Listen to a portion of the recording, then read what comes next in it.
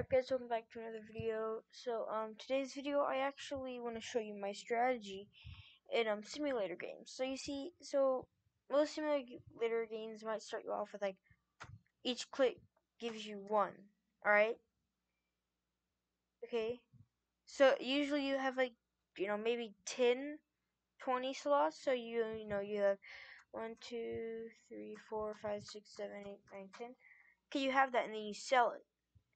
Okay, but sometimes you can upgrade your space with like $1 from your money. So then you take that, paste it. Now you have 20, right? So you sell the 20, right? You get 20 back, right? Paste it. Okay, you get 40, right? Sell it, you get more.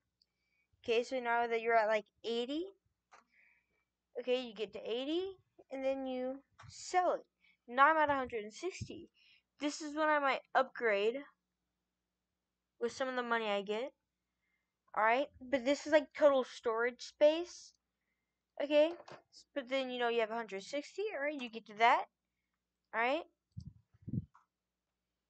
bam. Okay, so now that you have what, 220. Okay, now that you have that. Okay, so you sell it, you get more space, and it just goes on and on. Okay, you want to upgrade at some point though, but the more you do it, the more you get until finally you reach the end of the game. Of course, you still want to upgrade if I haven't made that clear enough, but that's how I do it. That's how it works. Thank you for watching the video. If you want to come back and watch another video, let me know.